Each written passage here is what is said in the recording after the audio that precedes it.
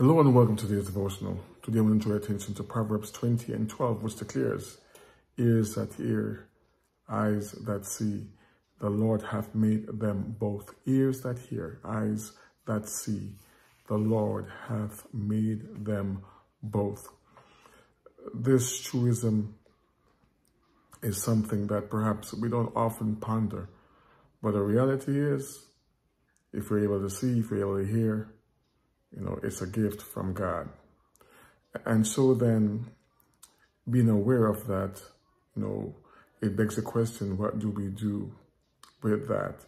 Since these things are a gift from God, then perhaps it would suggest that we ought to use these things for God's glory.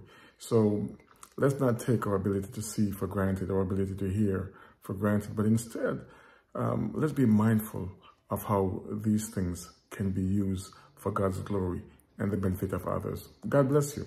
God keep you is my prayer.